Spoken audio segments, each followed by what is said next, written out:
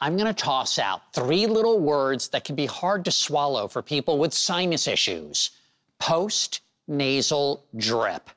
For many of us, we only hear those words put together in television commercials. But for those with especially painful mucous membranes, it's a big issue that calls for tissue. Now technology could relieve some sinus pressure, helping you shed that hurt in your head. Here's Alie Ward to explain. No one can truly enjoy the light moments of everyday life when sinus pain is literally front of mind. Yet, not everyone wants to use pharmaceuticals or invasive treatments to alleviate that pain. ClearUP is a device that's designed to use electrical stimulation to reduce feelings of sinus pressure and pain.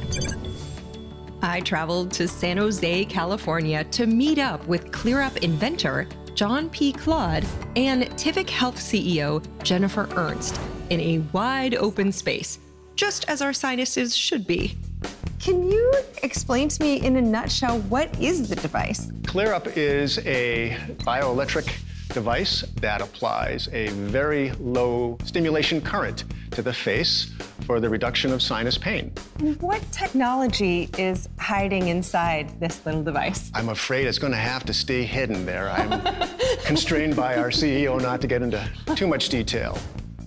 The basic electronics are pretty simple. Our secret sauce really comes in how we program it and a lot of very detailed, patented technologies. So it's very sensitive to identifying key features underneath the skin that go into the sinus passages and actually help relieve a lot of common sinus pain.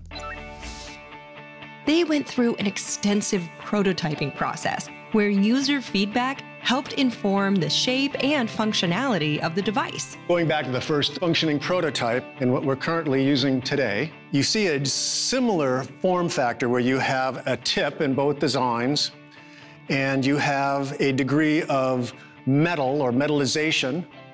In the final design, we have a nickel plating on the plastic, which is conductive.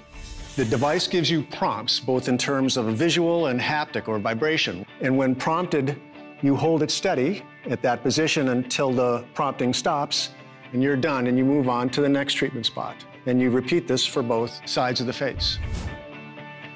John's love of invention was sparked at age 10 and evolved to merge electronics and medicine.